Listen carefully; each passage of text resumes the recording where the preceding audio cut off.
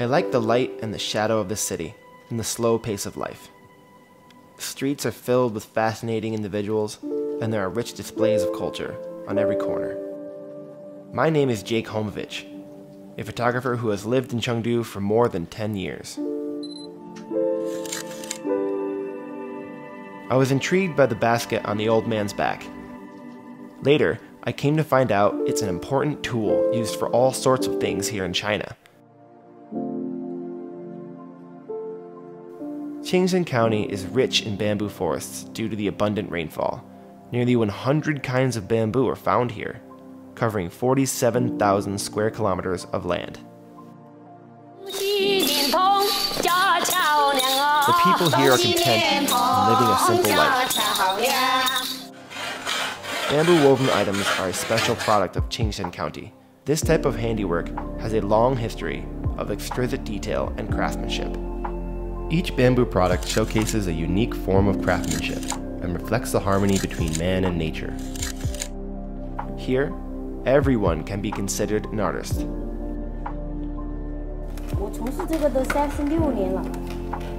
你已经是不是当一个高手？你现在算吧。算吗？云华主义。云华主义，他是谁？ It is hard to imagine that this easygoing and friendly old man in front of me has many impressive titles to his name. 一个人生能找到你自己的想做的，就是一个大成功。对，一个坐标吧。Yeah， 向这个方向去发展吧。我这一辈子只想做一件事，就是把我喜欢的东西做到极致，就是最好，一定是全世界最好的。我也同意。哎呦，太好了！ The Qingshen bamboo weaving starts by cutting down bamboo. The craftsmen go through a series of processes to make bamboo strips as thin as silk, dividing the bamboo strips into filaments, which are thinner than a human hair. After this process is completed, it can be used to weave a multitude of amazing bamboo products. 佛道平安，然后这是我的名字，云华大师。云华大师，这是我，然后这个非常漂亮，看见了吗？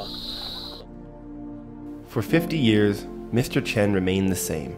His hands rise and fall, weaving his threads into intricate masterpieces.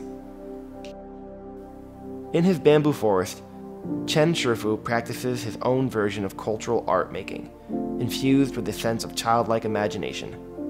In this way, he builds fantastic creations. Before leaving, I asked him if he had any other hobbies other than weaving. Surprisingly enough, he was also into photography as much as I am. Eventually, I realized that we all have our own individual ways of bringing life to art.